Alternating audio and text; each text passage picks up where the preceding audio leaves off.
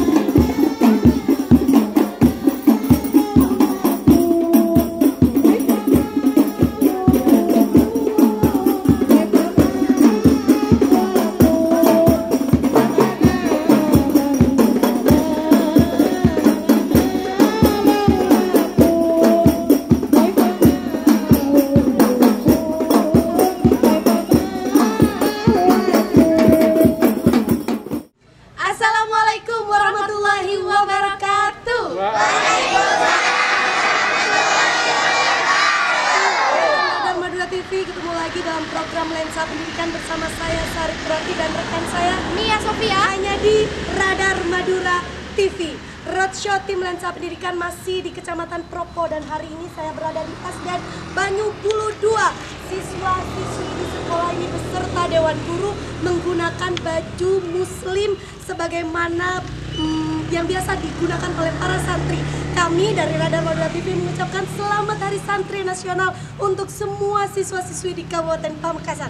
Hari ini ditemani kepala sekolah, Komil Campidikbud, rekan guru, dan seluruh siswa, kami akan mengeksplor apa saja potensi dan prestasi yang ada di SDN Banyubuluh 2. Dari SDN Banyubuluh 2.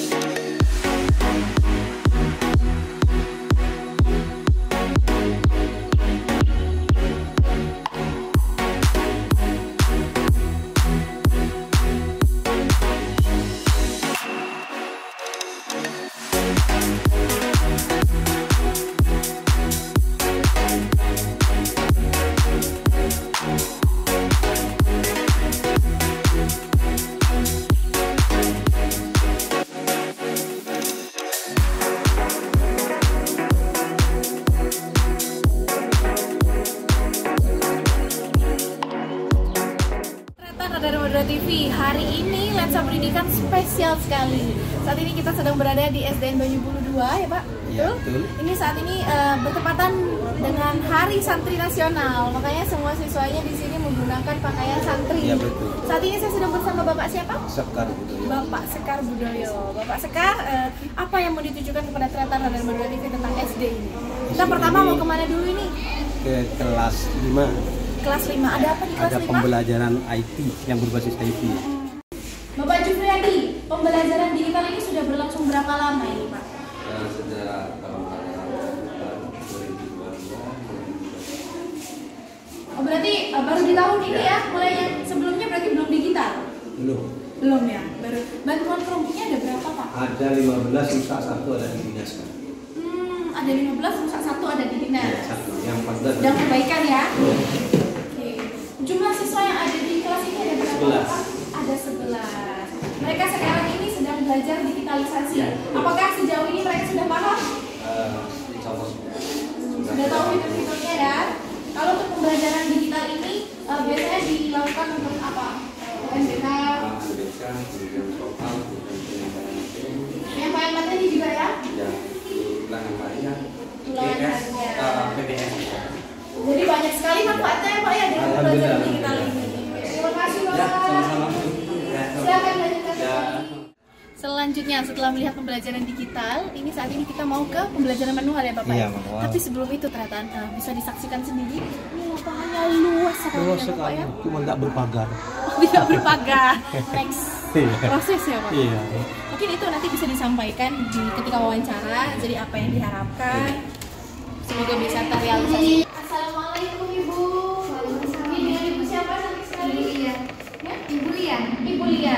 Ini barusan itu saya melihat sedang hafalan ya siswa-siswanya ya. Merajaan. Jadi memang target kita di sini untuk kelas 6 nantinya akan lulus dengan hafal juz 30. Jadi setiap hari sebelum mulai pembelajaran kami membiasakan untuk membaca Al-Qur'an termasuk surat-surat meja untuk murojaahnya seperti itu. Pak Sekar, untuk murojaah dan hafalan sendiri apa hanya di kelas 6 atau merata di semua kelas? Tidak, kalau hafalannya hanya di kelas 6, tapi di kelas-kelas yang lain juga diterapkan, cuma tidak harus hafal. Dibiasakan dari dini dulu ya. Kemudian nanti kelas 6 baru hafalan. Begitu ya Bu ya, akan ada buku kontrolnya. Jadi mereka nanti akan lulus harus menyelesaikan dulu target juz 30. Wow, keren. Sejauh ini respon siswa bagaimana? Alhamdulillah antusias karena memang ini kan juga jadi bekal. Ya betul. Nantinya mereka banyak yang lanjut ke pondok. Sementara sekarang di pondok kan lagi trennya hafid. Ya, Jadi betul. salah satu syaratnya kan memang harus hafal juz 30. Oh, Jadi ini adalah bekal dari sekolah kita Jadi untuk menetapkan mereka. alumni dari SDN Banyubuluh ini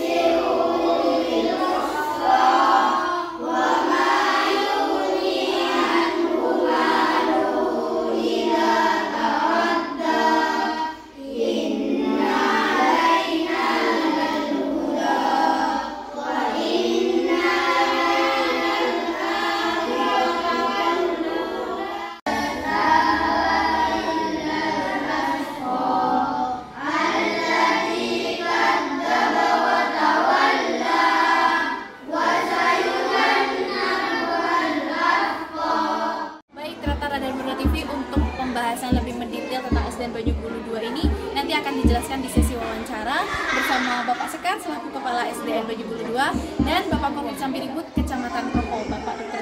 Jufri. Terima kasih Bapak.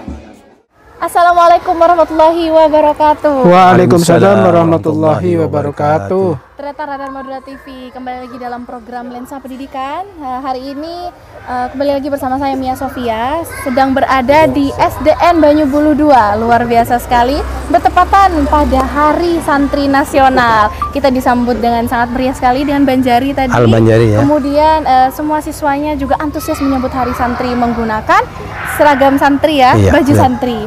Saat ini saya sedang bersama Kepala SDN Banyubuluh 2, di samping kiri saya Bapak Sekar Budoyo, SPD MSI. Assalamualaikum Bapak. Waalaikumsalam warahmatullahi. Tetap semangat ya Bapak ya? Semangat, tetap semangat. Oke, di samping kanan saya ada Bapak Korwil Campiribut Kecamatan Propo, Bapak Dr. Andes Muhammad Jufri, SPD MSI. Assalamualaikum Bapak. Waalaikumsalam Pak warahmatullahi Jufri, wabarakatuh. terima kasih karena telah selalu menemani tim Lensa Pendidikan dengan semangat sekali melihat bagaimana kondisi sekolah-sekolah yang ada di Kecamatan Propo. Bapak Sekar, ini yang menarik perhatian kami tim Lensa Pendidikan tadi disambut dengan banjari, keren sekali. Nah, banjari itu salah satu potensi di sekolah ini ya Bapak ya? Iya, betul. Nah, itu sejak kapan? Baru tahun ini. Baru tahun ini. Itu ekstrakurikuler Al-Banjari, terus ada pengembangan lagi ekstrakurikuler tari. Tari juga ada ya? Tari apa? Nah, tari ini tari remong. Yang kebetulan memang gurunya ini yang punya potensi adalah guru baru yang masuk kuliah. Jadi tahun ini baru mulai. Kemudian karena gurunya mempunyai potensi tari dan langsung diaplikasikan kepada murid-muridnya. Keren sekali. Jadi tidak usah menggunakan tenaga luar ya? Betul. Termasuk Al-Banjari ini sudah jalan. Ini baru latihan baru 3 hari kemarin. 3 hari kemarin latihannya itu. Karena dipersiapkan dipersiapkan besok. Kalau ada Maulid Nabi ini. Insya Allah akan mengadakan Maulid Nabi secara sederhana dulu, karena mengingat dan menimbang keadaan sekolah. Insya Allah tahun depan bila kita sudah mulai berkembang, insya Allah, karena murid untuk tahun ini biasanya 10 per tahun, sekarang 22 per tahun. Wow. Alhamdulillah. Jadi mengalami peningkatan ya? Alhamdulillah. Kira-kira apa yang menjadi nilai tawar dari SDN Banyubuluh 2 ini Bapak? Karena anak yang akan keluar dari sekolah ini harus mampu menghafal juz 30. Nah, itu tadi Pak Jufri. Tadi kita juga sudah mengunjungi kelas 6 ya Bapak ya? Betul. Kelas 6 sedang murojaah hafalan-hafalan juz 30. Karena dengan adanya potensi seperti itu diharapkan nanti alumninya itu bisa hafal juz 30 dan mayoritas dari siswa di SDN Banyubuluh 2 ini biasanya langsung mondok Pak Jufri. Iya, jadi betul. Langsung siap ya dari SDN Banyubuluh 2 ini. Nah, kemudian berapa lama Bapak Sekar menjabat sebagai kepala sekolah di SD ini Bapak? Saya 5 tahun jalan sekarang di sini. 5 tahun jalan sekarang. Nah, selama 5 tahun itu kira-kira apa program unggulan yang ada di sekolah ini? Program unggulan itu yang pertama pembelajaran berbasis IT. Keren sekali ya. Dan kita sudah harus ke sana ya. Berbasis IT, dan kemudian sistem pembelajaran yang diberikan kepada anak didik kita dengan Riang Gembira. Betul. Jadi anak-anak suka untuk belajar. Gitu. Oke. Kita beralih kepada Bapak Jufri. Pak Jufri, apa ulasan, catatan dan evaluasi untuk kepemimpinan Bapak Sekar ini? Ya baik, terima kasih. Assalamualaikum warahmatullahi wabarakatuh. Waalaikumsalam warahmatullahi wabarakatuh.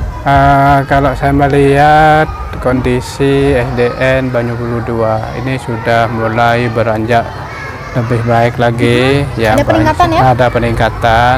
Proses pembelajarannya sudah ditata sedemikian rupa, sudah bagus ya. Ekstrakurikulernya bagus. Ya, ini ada Banjari, non akademiknya sudah. Kemudian ada lagi kepala sekolah juga terus memberi atau meningkatkan aspek akademiknya, yaitu olahraga ya. Sehingga nanti di SDN Banyubuluh 2 ini lebih mumpuni dalam rangka terus mendukung program-program Dinas Pendidikan dan Kebudayaan Kabupaten Pamekasan. Ini ya. Tetapi mohon maaf, memang di sini masih banyak sekali yang harus kita benahi ya. Betul. Kepala sekolah harus membenahi ya, tapi diambil sedikit demi sedikit ya, tidak Step by langsung step ya. Ya. Kalau langsung ya karena jumlah siswanya sekian, jadi kita masih menata pembiayaannya ya, masih menata pembiayaannya. Ada pembiayaan ini masih ada bangunan fisik dan lain sebagainya. Kalau pagar kita masih ya, kepala sekolah ini masih mereka-reka, masih apa namanya, nyimpan-nyimpan. Mungkin nanti setelah banyak baru kita mulai memagar, walaupun hanya di sebelah utara saja dulu. Nah, ini ya catatan dari saya. Kemudian paling tidak ya, kepala sekolah ini sudah memprogramkan, saya membaca ya, program kerjanya sudah ada di kantor ya. Programnya yaitu membuat apa ini ya, pot murid ya, pot permanen di sini. Untuk mempercantik sekolah iya, ya? Untuk mempercantik sekolah nih. Ini sudah ada program dari kepala sekolah ini. Dan mudah-mudahan nanti semuanya bisa terrealisasi dengan baik. Amin. Ya, cuma itu yang perlu saya. Terima kasih Bapak jelaskan. Jufri, Ya. Bapak Sekar. Nah, kira-kira apa program ke depan, rencana, planning dari Pak Sekar ini untuk SDN Banyubuluh 2 ke depannya ini, Pak? Kalau planning, Tentunya program ini tidak langsung instan ya, Iya. harus step by step. Nah, kira-kira apa itu programnya, Pak? memang perlahan-lahan Ya. saya tanamkan kepada teman-teman guru untuk memberikan pembelajaran yang menyenangkan kepada Ya. anak. Yang pertama itu. Agar siswa merasa nyaman. Iya. Iya. Terus kemudian memberikan harapan-harapan dari orang tua murid yang rata-rata di sini masyarakat ingin anak didiknya berakhlak mulia. Betul. Dan dengan memberikan pembelajaran tentang agama dan mengaji, itu insya Allah nantinya anak-anak kita di SDN Banyubuluh 2 ini berakhlakul karimah. Itu. Artinya Bapak Sekar ini planningnya untuk ke depan agar lebih memperkuat akhlakul karimah siswa ya? Iya. Sehingga kepercayaan masyarakat nanti bertambah. tinggi. Iya, bertambah sehingga banyak murid yang masuk ke sini. Betul. Begitu. Penanaman karakter itu sangat penting, makanya oleh kepala sekolah itu diprogramkan terus ya untuk membina penanaman karakter siswa itu ya, nanti sehingga para lulusan mempunyai karakter yang baik nanti setelah lulus dari sini ini. Dan salah satu Ya, langkah yang dilakukan oleh Bapak Sekar penanaman, tadi, Pak, iya. di kelas 6 itu disiapkan ya dari Bapak ya? sekarang ya, dari kelas 1 terus sampai kelas 6 ya. Luar biasa. Ya. Kemudian apalagi kira-kira programnya? Ya, program yang saya harapkan itu sebenarnya kantor perpustakaan itu ada, sehingga anak-anak pembenahan ya. terus ada musola, sehingga teman-teman guru kalau jam 12 bisa, jam setengah 12 masa duhur bisa sholat bersama murid-murid. Itu alangkah indahnya bersekolah, menimba ilmu sambil bertawakal kepada Allah. Masya Allah, keren sekali. Ya, jadi itu Jadi harapannya. planningnya itu ya Pak ya? Iya, karena siapapun yang dekat dengan Allah, insya Allah dimudahkan oleh Allah dalam kehidupannya. Ya, Itu saja. amin. Kemudian yang terakhir, harapan. Baik itu harapan untuk siswa yang bersekolah di SDN Banyubuluh 2 ataupun kepada guru-gurunya dan juga mungkin kepada masyarakat di sini, di sekitar sini, dan terakhir harapan untuk Dinas Pendidikan, Bapak. Iya, kalau harapan saya pada guru-guru pertama itu ada skill untuk menambahkan pengetahuan untuk berbagi dengan anak-anak. Oh, jika Satu. punya skill harus Iya. diaplikasikan Iya. kepada anak-anak. Kemudian masyarakat akan menerima hasil dari apa yang diberikan guru kepada murid, Betul. sehingga merasakan masyarakat bahwa di sekolah ini berpotensi. Nah, kemudian harapan saya agar sekolah ini maju, berkembang, ya pembangunan di sekolah ini diharapkan kepada pemerintah segera dilaksanakan. Oke. Tidak hanya Ya. menunggu gitu saja. Ya, dengan adanya liputan dari LENSA pendidikan ini dari Radar Madura TV, mudah-mudahan apa yang menjadi cita-cita dan harapan dari kepala sekolah bersama-sama guru mungkin bisa terrealisasi. Iya. Mudah-mudahan Karena sambil saya doa saja. itu jadi guru di sini mulai tahun 1992. guru di sini? Iya. Berarti Iya. tentunya paham. Iya, Paham keadaannya sekali begini. dengan SDN Ini Banyubuluh cuma berbeda bangunannya itu. Bangunan ini masih waktu ada saya dulu di sini. Itu penyerahan dari SD Banyubuluh 1. Kan di red dropping. Oh, ini. ini merger Iya, ya, Pak? iya merger itu. Dulu major ya, 2 sekolah Tahun 2013 saya dipromosikan di Pasean. Pasean. Langsung ke wilayah Ya, Barat. kepala Jadi sekolah di sini Pasean. ada lokal yang tidak ditempati ya Pak ya. Iya. Bisa disulap menjadi musola misalkan. Iya. Untuk Tapi perlu dana yang banyak itu. pengembangan. Yang karena apa? Semuanya seperti sudah jadi abu. Oh, Kalau gitu, temboknya ya, saya Pak. pegang itu akan jatuh seperti abu. Yang 2 kelas ini. Fondasinya tidak kuat ya? Ya. Bangunannya tidak Bangunnya kuat. tidak kuat. Mujurnya temboknya ini masih yang lama kan. Tembok yang lama. Gitu. Jadi ini yang dipakai hanya di pojok sana yang kelas itu, untuk kelas 1. Itu kelas 1? Iya, itu dipakai. Itu pun pintunya dibuka terus. Baik, Ya, terima khawatir. kasih Bapak Ya, Sekar, sama-sama. terima kasih Bapak Jufri. Semoga apa yang dicita-citakan oleh Bapak Sekar, harapannya semua terrealisasikan ya. Amin, amin. Untuk pendidikan di Amin, SDN amin, Banyubuluh. amin, Amin, amin, ya rabbal amin, alamin. amin, amin. Baik, Terapkan dari Modal TV, terima kasih untuk selalu menonton program Lensa Pendidikan. Jangan lupa, kami tunggu komentar di kolom komentar di bawah bagaimana pendapat Terapkan dari Modal TV tentang SDN Banyubuluh 2 dan pendapatnya tentang program Lensa Pendidikan. Sebelum kita tutup, saya ingin tanya pendapat Bapak Sekar tentang Lensa Pendidikan. Alhamdulillah dengan adanya Lensa Pendidikan ini mudah-mudahan ke depan bisa mengubah keadaan yang seperti ini. Oke, amin, amin. Bisa mengubah mindset sekolah. Iya, mindset sekolah lebih baik gitu. Amin.